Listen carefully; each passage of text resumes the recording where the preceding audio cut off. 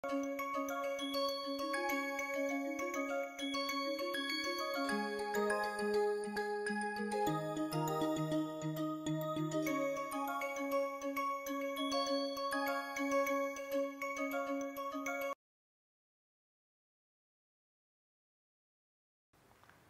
and welcome to module 29 of chemical kinetics and transition state theory.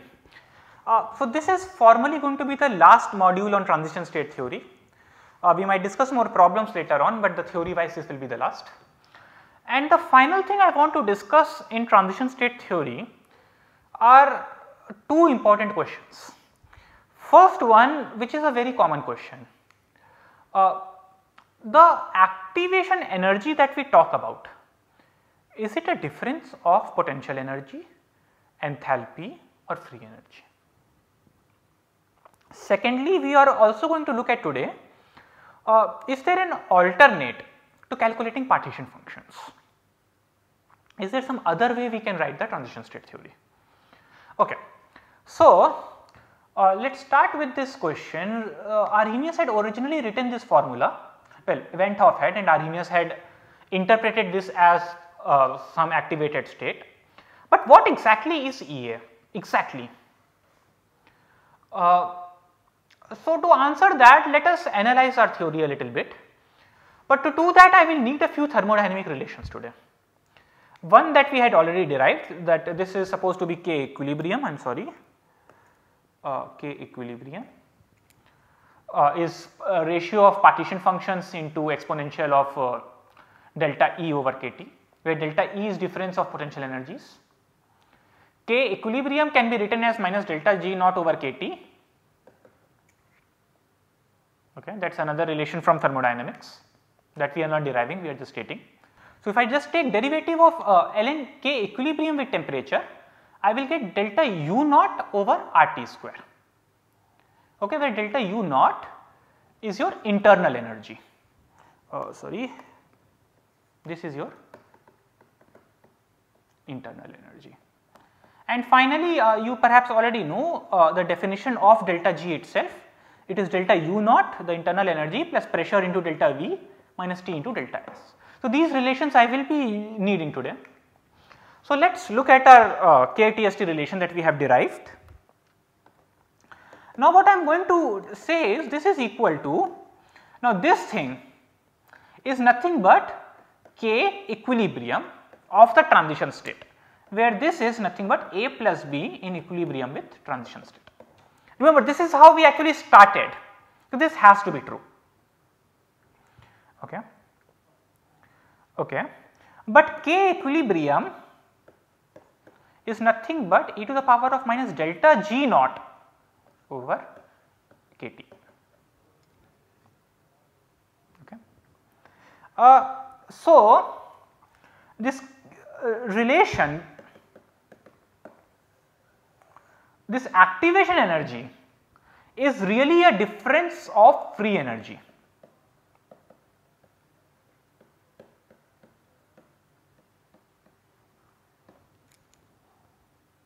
Okay. Your entropy is important, remember that. You have free your enthalpy as well as entropy. Okay, so that is the first question.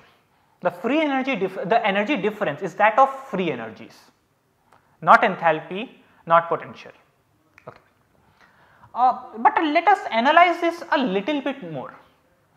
So, in the last slide we had written this KTST as Kt over H into K equilibrium. Okay. Let us just play around with it. Let us take the ln of this. This will be ln of this constant plus ln of T plus ln of K equilibrium. If I take a derivative of this with temperature, well, this is a constant, so I do have a 0 here. Ln of T, the derivative of that is 1 over temperature, and the derivative of K equilibrium is delta U naught. This again is dagger over Kt square. In some slides you might see R, or in some slide you might see kb, they are the same thing, it is just a matter of units.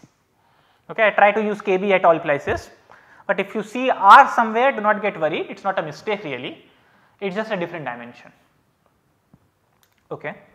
So, let me just rewrite this as kT plus delta u naught over kT square. But if I compare this with the Arrhenius equation, so if I do the same thing here,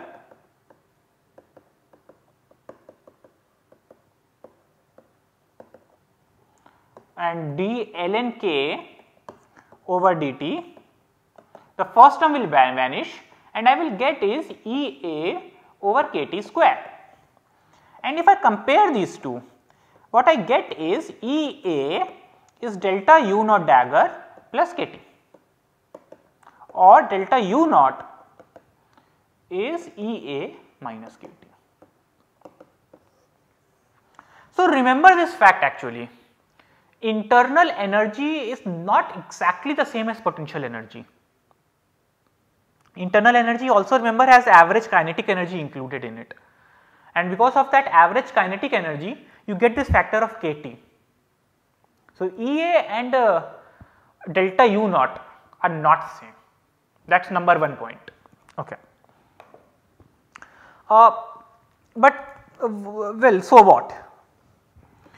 So, K we had shown is equal to kT over h e to the power of minus delta g naught over kT, but delta g is given by delta u naught plus p delta v minus t delta s. But delta u naught in the last slide we showed is related to activation energy. Okay. So, delta u naught we showed is equal to EA minus kT. So, we are going to put that here, EA minus kT I will okay, minus kT plus P delta V naught minus T delta S naught over kT. So, I will just simplify this a little bit. I will write this term first. So, you see I have kT over kT, that gives me 1, and minus into minus gives me plus 1. Then I will write e to the power of minus p delta V naught over kT, and then I will write e to the power of minus plus delta S naught over kV, and finally e to the power of minus EA over kBT. Okay, so, let me just write this once more and simplify this a little bit. So, my K is kT over h e to the power of minus p delta V over kT e to the power of plus delta S naught over kT into e to the power of minus EA over kT. Now, for gases, even for liquid it can be partially true, P delta V naught we will approximate as by ideal gas.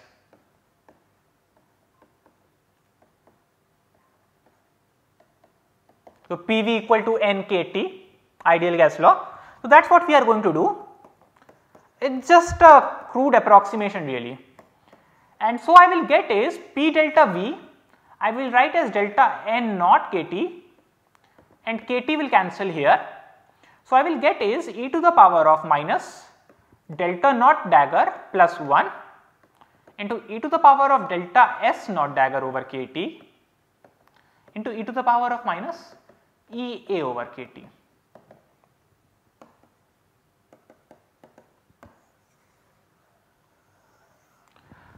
So, this is another common relation people often use to calculate rate constants.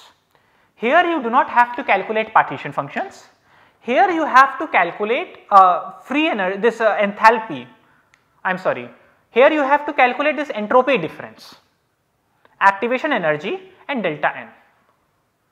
Okay. So, if you can calculate that somehow experimentally, then you can calculate the KTST. while partition functions require a bit more rigorous numerical calculation.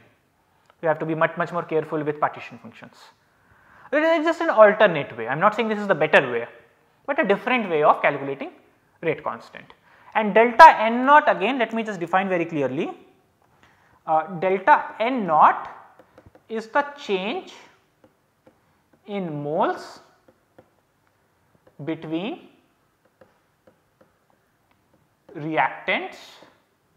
between transition state and reactants. So, for diatomic, A plus B going to transition state, your n here is 1, your n here is 2. So, delta n naught is 1 minus 2 equal to minus 1. Okay. For monoatomic, similarly delta n naught will be 0, because you have one reactant and one transition state, 1 mole of each, right.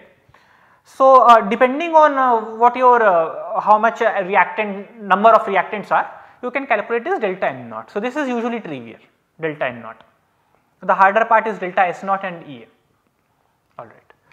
So, today we have just briefly looked at thermal formulation of transition state theory, and we have looked at two important points.